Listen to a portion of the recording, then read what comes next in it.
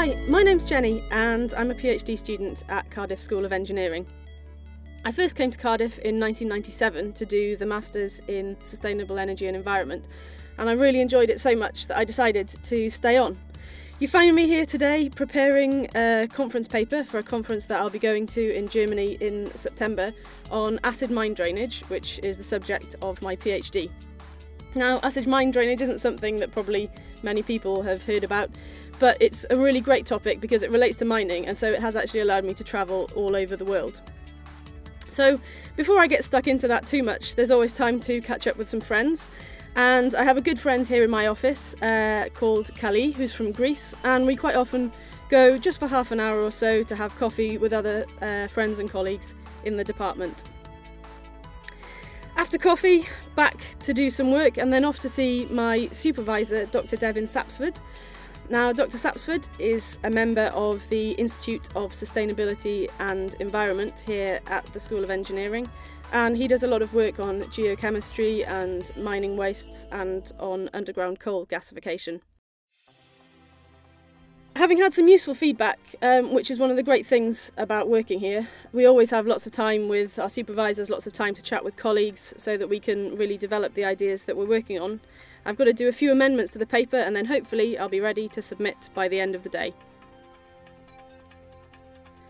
Another part of life here, which is really important and something that I find really valuable, is the institute meetings that we get to attend, particularly as student representatives within the school. The institute meetings are great because they allow you to talk to people from all the different disciplines across engineering. They allow you time to develop projects with them and to learn about a lot of things that you probably wouldn't encounter in your own day-to-day research. During free time, quite often at lunchtime, I like to go to the gym. The university's got great gym facilities, about a 10-minute walk from the engineering department, but if you'd prefer, there are private facilities in one of the hotels that's just opposite the engineering building.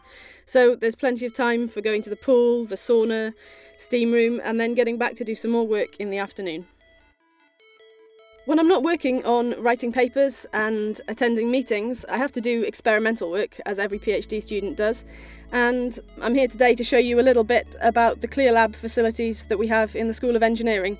These facilities are really great. They've got fantastic analytical equipment, and the experiment that I'm doing today is looking at iron oxidation rates, so I'm measuring the iron concentrations using our spectrophotometer. One of the things that I've really enjoyed about my PhD here is that I've been sponsored by the UK Coal Authority, which means that I get to have a lot of meetings with the industrial sponsors and get to have feedback from them and learn a lot about what's actually required in the real world, so I don't feel that I'm just in an academic environment not improving my career prospects.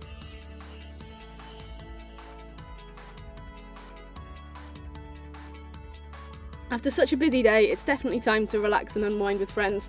And Cardiff is a great city with so many bars, restaurants, clubs, live music, opera, theatre. There are so many things to do that you never have the chance to get bored.